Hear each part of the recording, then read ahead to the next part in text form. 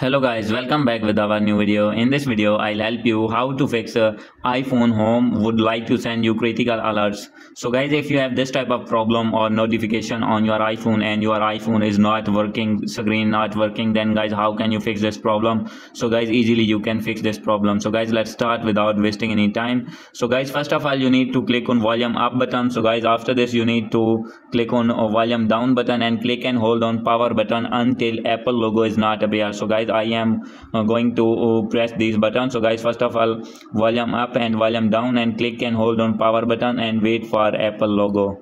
So guys, wait for a few seconds and still you need to press the power button. And guys, after see the option of Apple logo, then you need to release your power button. So guys, here you can see now I can see Apple logo. So after seeing this Apple logo, you need to release your power button and wait for its opening.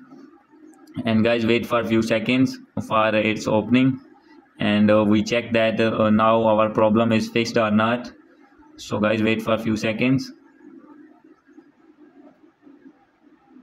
So wait for its opening and we can check that my problem is fixed or not. So wait it, and now you can see now my iPhone is opened successfully. So guys, now you can see that when I am open my iPhone, so guys, you can see now screen is proper working of my iPhone. So guys, by doing this method you can easily fix your problem. So guys, hope you like this video. If you like this video, please do subscribe, comment and share. Thank you.